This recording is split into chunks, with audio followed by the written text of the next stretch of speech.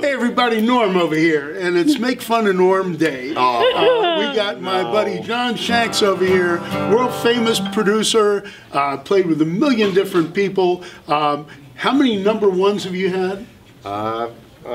47, somewhere like 47 #1s, and I only had a #2. So, that's good. Good to know. Well, he's fluid. There you go. Things are flowing. It's a different kind of #2. Anyhow, so John also is a guitar fanatic, and actually even had a limited Sunburst Les Paul reissue. That was a John Shanks model. Right, a collector's choice. What number was that? Number 7. Collector's choice 7, which was based off my 1960 early 00 Les Paul. 1960. You have a few of those, though, don't you? Yeah, I have a 59 Sunburst. It's kind of a beater, and then a 58 Gold Top. Late 58. Dark back or light back? No, light back. Light back? Which is... we've had 2 late 58 Gold Tops come through. They were both dark backs. So I was wondering if that was just a thing at that point. You had a light back one. Mine, yeah, I bought years ago, and it's an amazing guitar. That actually might be the one. The 60's pretty amazing, but they're all great. You know, it's just that the attention to detail and the craftsmanship is incredible. So, other than Les Pauls, what else? You've collected a lot of guitars over your time. What is the focus? Like we were talking about a 59 2-pickup custom that Joe. Right, Joe had. Like, what is the stuff that like really like? We're all kind of jaded. I have a 60 ES 355 black. You do have one of the other. One of one. Factory mono. Mono black 50. Yeah, ES 355s, and I have a 59 black mono, and the other one is Keith's, that I guess that belonged to Johnny Marr from the Smiths, which is pretty awesome. You know, and then which I love those guitars, and I have a bunch of I have a 55 White Guard Esquire that I love, and a 52 Telly that I love, and Pelham Blue, a bunch of Pelham Blue, a Trini Lopez Pelham Blue, and but then weird guitars like a Bill Lewis. A Bill Lewis is what Gilmour used on Dark Side of the Moon. He made he was out of Vancouver, and you know, that was one of those guitars you just look for years, just being a fan of David Gilmour, and that I eventually traded with Bob Rock. He actually owned the guitar, and I collect Hiwatts, old Hiwatts, and so we traded a bunch of script Hiwatts, logo Hiwatts.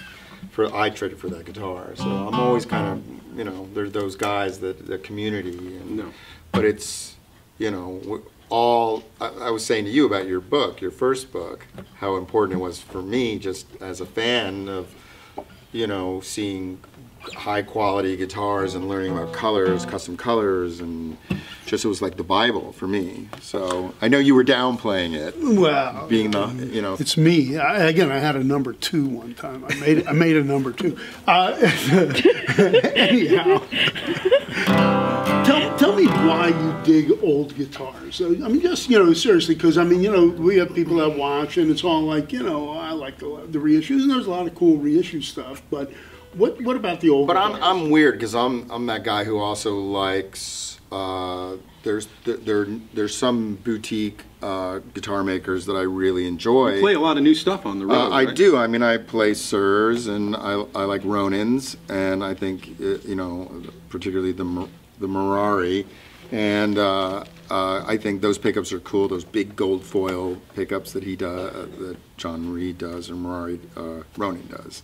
And I love John's pickups because I've known John, or John's guitars, because I've known John since the early 90s when he was still at Fender. And to me, John was the first guy to do that kind of winding, the hum canceling pickups. And basically that story was, I saw Jeff Beck at the Greek years ago, even though I think it was like the There and Back tour, or maybe it was just past that, and called the custom shop, and Mark Hendrick and guys like that were there, and Mark was like, you need to talk to this guy, John, hold on. And then John Suhr answered the phone, and we started talking. I said, I saw Beck last night and there was none of this. He said, "Oh, good observation." He goes, "I just wound these pickups for Jeff, and I did a set for Michael Landau." And I said, "Well, is there a way to?" And they were so gracious, and so I have 2 guitars that have those original pickups. One of them is wound like Jeff's, and the other one is wound like Michael's. Did you know John English back in the day too? Little John bit. was kind of my favorite of the master builders back in the time. He was so. But those guys were so. It was so fun to go down to the custom shop back then. Not that it isn't now, but it's back then. You would go down and, you know, Mark Kendrick would walk me around, and just we would pull out, you know, the original custom color sheet, and so they made me a Sherwood Forest Green Strat that I used with Melissa Etheridge for many years, and had John's pickups in it, and George Amiche did the inlays, you know, so they were really supportive of me back then, and still are, and so it's just. Tell us about some of the other people that you played with and produced and all that. You know, I kind of, you know, in the early 20s, I met Melissa Etheridge and was touring with her and joined her band. And in the early 20s? No, in my early 20s. Oh, no, I was saying that's kind of like my youth in the early 20s there. No. Comedy. Sorry. and so I met her, you know, when I was still playing clubs, and I was at Madame Wong's. I remember she walked up to me and she was like, "Listen, I like your playing, and I'm playing tomorrow night at the Roxy, and you should come check me out." And I went down, and I knew right then when I saw her just how special she was, and I thought, well, this is. Yeah, I should be in this kind of band. She's great, and she's really cool. Too. Yeah, she's really great. She's like my. We just did her new record, and that comes out really soon. So it was fun to work with her again, and it's like she's family. So so I played with her on and off for 10 years, and Rod Stewart. And then I played with Rod Stewart for about 3 years, and then there was that moment where I left Rod to really concentrate on writing and producing and make that my primary focus, and because while it's great to be on the road and all that and get that experience of working with a band, being a part of a team, which is I think vital for any musician, because there's nothing like being in an ensemble where somebody turns to you and is like, you're rushing, or you're not remembering, and being part of that kind of dynamic is super important for people coming up. And there's, not that I don't support all, and not that there are amazing players on the internet, which there are, but there's something, until you play with a band, all those, it's what you don't play, and what the subtlety of your playing is what space and just playing what's appropriate for the song and coming up with hooks and parts. And if I go out there, I got a million stories of guys that we all know that have come and gone and lost gigs because of not fitting in and just letting your ego get involved. And there's the thing I learned from being a studio player is that you have to play for the song. You have to work quickly, come up with parts, hooks, and layer and create dynamics, and then you're gone. Compliment the vocals. It's about the song, and being a writer is, I worked on Barbra Streisand's last record, and a friend of mine called me and said, I went and listened to the songs and there's not much guitar, even though your credit is the guitar player. I said, well, that was what was appropriate. I actually was doing more synths and programming, but that's part of the gig, that's, it's not my solo record, it's not a guitar record, it's what's appropriate for the job. And, you have to learn that, or you have to adapt. And so there are times where you get to solo, and there are times where you have to know the right tone and part for, especially with Bon Jovi, it's like Phil X and I are doing it together. And if we're doing the exact same tone, or same register, or the same, competing for the same space, it's not healthy. It's not conducive to supporting the artist, which is John. So our tones have to be different, and we talk about it. We geek out pretty hard. We watch everything we play, and and it's kind of like, oh, the Tele works better against your P90, or because our amp setups have to be just the styles have to fit each other. So it's actually a really fun gig because our styles. If I'm I don't want to say shredding, but if you have to let whoever band you're in or whatever, if I'm competing with him, or if he was playing a few notes and I'm playing a few notes, then that doesn't, then I have to shred more or play faster. So we try to find a good balance to where I'm supporting him and he's supporting you. Yeah, vice versa. And that's when there's harmony, which is great. So. You do a lot of acoustic stuff too. By the way, Mark is holding like a Banner J45. That's all mahogany top. This guitar that John has is a combination. 1942 Gibson J45 Banner headstock. SJ. Now, what does the dot mean?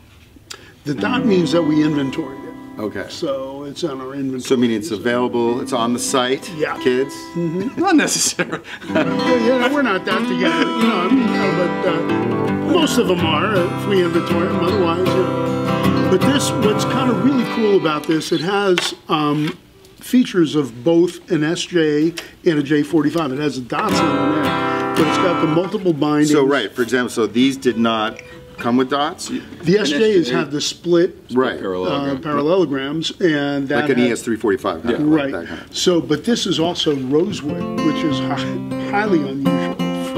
That's the Woody Guthrie guitar, man. This machine kills fascists. Rosewood, SJ, Banner. That's the guitar. Yeah, this is one of those, big chunky nag, no rod, right? No truss rod. Right away, you're just. Microphones love guitars like this, so yeah, well, yeah, and it's available here at Norm's. Should I say the price? You could, sure, if you like. It could be yours for $25K. What's the price on this one? Like 11.5. 11.5, and here we go. This is a 61 Texan, very early. Which are great. These headstocks short are amazing. Headstock. And this is cool neck. too. Yeah, that's Frontier. Right, which I think is a really underrated guitar. Absolutely. This was the equivalent to a dog.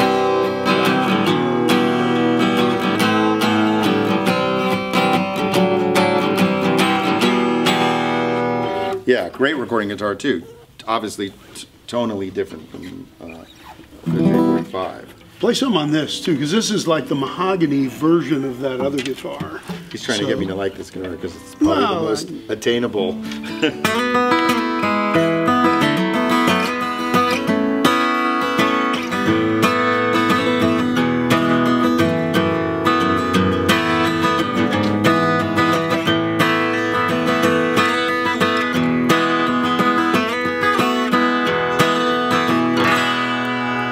Nice. Pretty. And Mark, you have that all mahogany. Just nice. So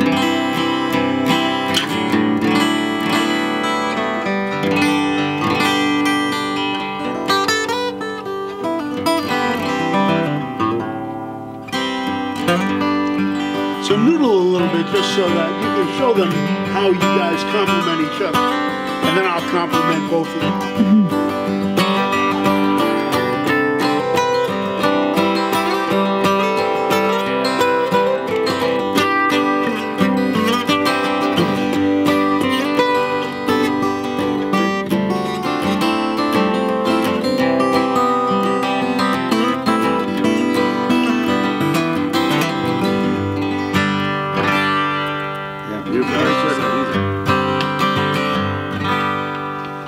Let's take them. I think we should wrap it up. You're paying, right? You're buying, you're buying today. I'm buying today. John, can I ask you one more question? Sure. In an era where they say guitar is dead, and as a record producer that makes pretty guitar-centric records, what's it going to take to keep moving guitar music forward and into the forefront again? Well, listen, to me, 2 days ago, Casey Musgraves won Album of the Year. It's a good start. Great record. Beautiful record. Great songs.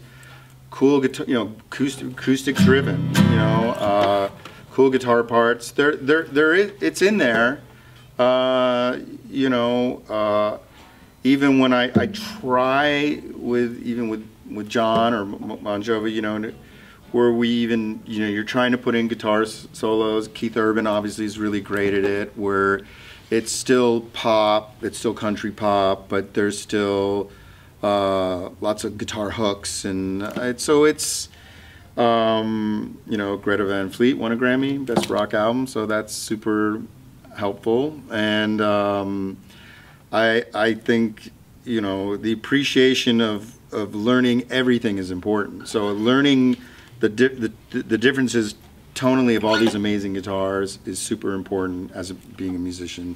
But it's also, you know, learning your laptop, learning all the facets of music is super important. But I don't think this is going away. I just don't. You know, the more you get to play good, fine guitars, you know, it expands your palette, and I think that's really important. But I don't think it's going away. I don't think it's going away. You know, I mean, it goes through phases, and you know, maybe that's my wishful thinking. I remember there was that. You know, there was that quote I remember Tom Petty said that was, you know, that he's like the old jazz musicians of the 50s. I guess he was feeling a little frustrated with where he was at. But, you know, I know for me, it's, even when I went to NAMM this year, I'm excited to go see the Dirty Knobs. You know, I'm excited to see Peter Frampton play. Now, am I of that generation? I don't know. But you look around the room, and there's young musicians there, and they're with their mouths open because they see someone like Mike Campbell or Peter Frampton, and their tone and their sound, and that doesn't lie. That moves you. So I always want to be moved emotionally. So as long as I don't think that's going away. So that can be. I still think that's the guitar for me. You know. So, there you well, go. guitars are great. John, you know, is one of the purveyors, perverters, everything, whatever you want to call it. It's a small community. Like I was saying, you know, we watch everything. So it's, you know, there is a community, and with Tim Pierce and all these guys, and they're in Tom Bukovac in Nashville. Like he and I, we talk. We always talk about pedals and guitars, and you know. Yes, the business is in an interesting place, but we are blessed that we get to work and do what we love, and it's a passion. And you know, you can't do the compare and despair thing on Instagram. That's a very dangerous thing to do, because you can always put yourself. Everyone's life seems so much more exciting. Well, you know, if it all fails, you can go back to dancing like you used to dance with Britney Spears. Right? Absolutely. You know, I might pull a muscle, but you know. So we can fall back on that dancing career. Yeah, the dancing, you know, the Backstreet Boys. Norm has to throw that nonsense in. I can't help it. I kid. But we love John, and John is the real deal, and you know, it's always great to have great players and kind of, you know, tell people, you know, just show people some of the ways that you've kind of worked over the years and all that. And this new thing that we're doing, the All Guitar Network, is actually really cool to kind of try to help promote guitars, guitar playing, and all the people that love all the little gear and all the crap that we all go gaga over. I mean, listen, I still do it. You know, there's a certain pedal that comes out, or you know, even stuff that I'm lucky enough to work on, like some of my guitar pedals that we're doing, but it's just chasing tone, you know, and it's stuff that you can apply in real time, where you go, okay, God, I wish I had a pedal that did this, or I wish my guitar had that sound. Why? What is it that makes that sound? Oh, it's, you started learning. 98% fingers. Yeah, you know, I guess you know, I'm me regardless of whatever I play. Oh my God! Hey man! Fucking A! Listen, I thought you were like a wholesome kind of guy. Right here. Chris, they're interviewing me. See this guy? He brings out the worst in me, man. Hey. Oh my God! Chris Isaak dropped in. Wow! Hi. How you doing? I think come I came sit. for my guitar lesson. Come sit on the couch. We're doing it. We're being. They're talking. They pulled me in. I got the C Now chord. you sit down. You're closer. You taught me that.